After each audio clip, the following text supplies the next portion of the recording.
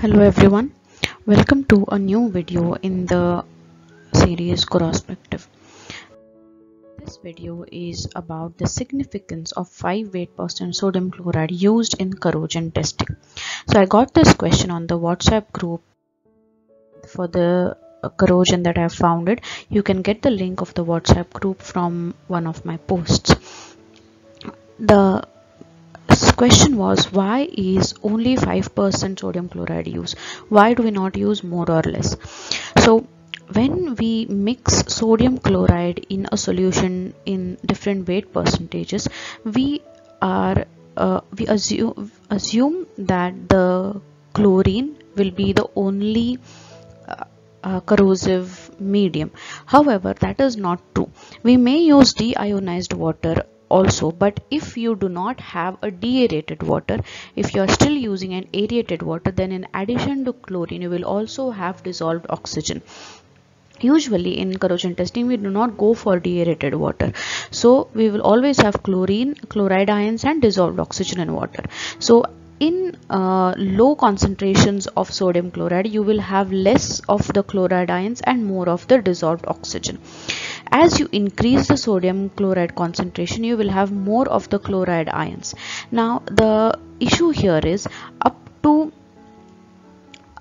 a certain weight percentage, which is usually 3.5 weight percent of the saline water, the concentration of the chloride ions and the oxygen ions can both be present simultaneously to the most corrosive extent, so they will each have an effect on the corrosion. However, if we go beyond 3.5 weight percent, then the amount of chloride ions will keep increasing and the chloride ions will take up the space that is available for dissolved oxygen. So now dissolved oxygen content will become less.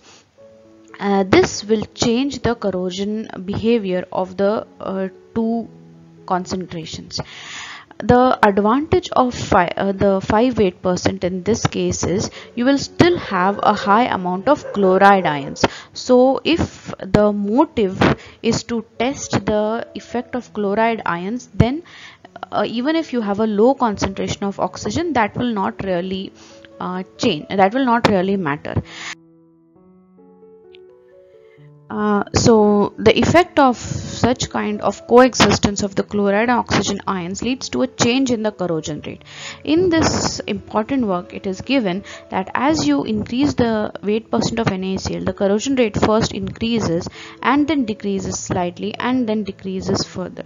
So this peak is 3.5 weight percent NaCl, that is the saline water content. After 3.5% you have a slight change that at 5 weight percent NaCl. Even so, the corrosion rate of 5 weight percent is high. If we use 5 weight percent NaCl, it ensures that you will still have accelerated corrosion because you have a high amount of chloride ions and you will still have sufficient oxygen concentration to simulate the real environment.